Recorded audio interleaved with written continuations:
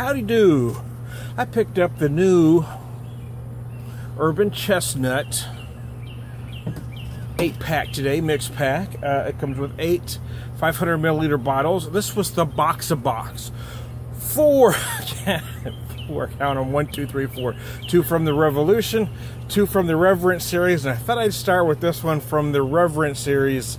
The Maximilian Weizenbock Ale is 6.5, 20 IBUs, and believe it or not, of the 4 beers, it is the lowest in ABV at only 6.5%. Maximilian I, Duke of Bavaria, was responsible for the permittance of wheat being used in German brewing. As such, we pay our respects to Old Max with this traditional Weizenbock, a Bock beer brewed with both wheat malt and wheat. Both wheat malt and both wheat malt and a wheat beer yeast strain. So there we go. This uses 2 kinds of Hallertau hops.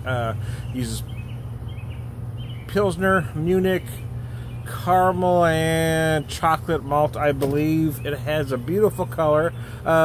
Looks darker there than it really is. It's more of a dark brown than a black. Oh wow! Wow. Stunning aromas. If there's a brewery out there, if there's a craft brewery out there that does traditional styles impeccably, it is Urban Chestnut. I'm not saying they're the only one, but it is something they do extremely well in their Reverence Series. The Revolution Series basically takes beer styles and kind of turns them upside down. They take some traditional styles and do their own thing with them. Their mixed packs always come with, well, there's 4 different beers. Half are Revolution, half are Reverence. Beautiful, beautiful aromas. Almost feels floral to me. Maybe hints of clove in there as well.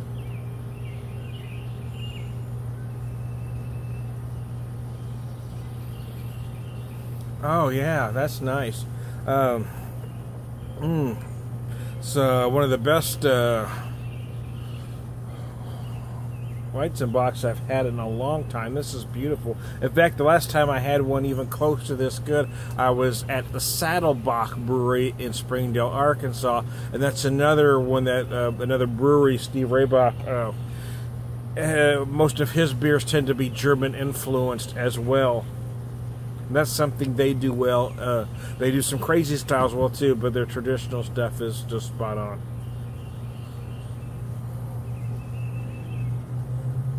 I think there are so many craft breweries out there that are just turning stuff out on its here and going way out of the box that sometimes we forget to pay homage to breweries like Urban Chestnut and Saddlebock and others that are doing beautiful traditional styles. Civil Life out of St. Louis is another one that does great traditional styles. I think sometimes traditional beer styles tend to get overlooked for whatever the crazy new trend is.